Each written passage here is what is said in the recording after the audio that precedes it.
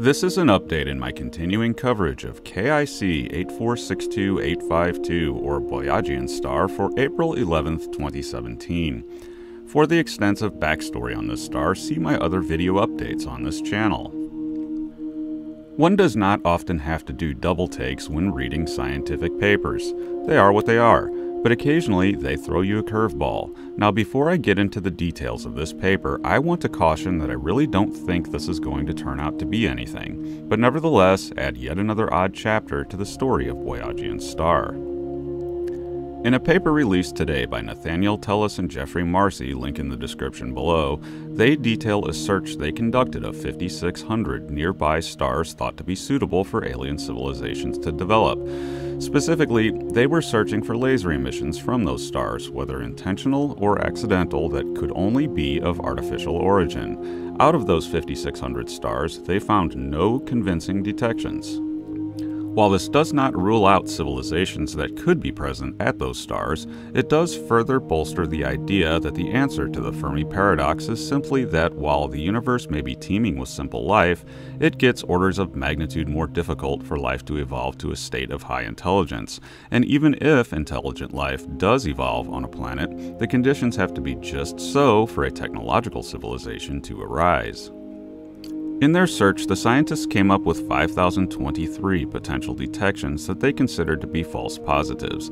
They divided these into three categories: ones created by defects in the equipment, ones created by cosmic rays or other particles striking the detectors, and lastly, actual detections either coming from the target stars or from some earthly source. However, they found several unusual cases, including a case of unexplained strange laser light coming from an unknown source on Earth. But at the top of the list of interesting candidate detections of potential laser light just happens to be, you guessed it, KIC 8462852. Now, I'm not an astronomer, and I'm still waiting to see if anyone disputes the explanation given in the paper for it being a false positive. If that happens, I will drop everything and make a video. But it seems highly likely that the detection was indeed false, and it's merely a coincidence that it happened to come from that star. But with all of the accumulated weirdness surrounding the star, more weirdness entering the mix does raise an eyebrow. It all stems from a saturated pixel. How that pixel became saturated, the researchers note, is inconsistent with monochromatic light.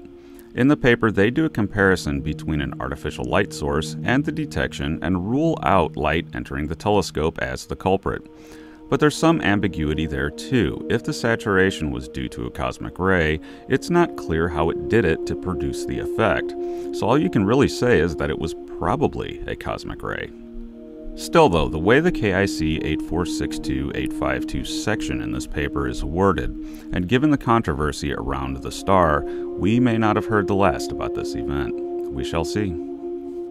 Thanks for listening. I am futurist and science fiction author John Michael Godier, and be sure to check out my Patreon page, link in the description below, and check out my books at your favorite online book retailer, and subscribe to my channel for regular in-depth explorations into the interesting, weird, and unknown aspects of this amazing universe in which we live.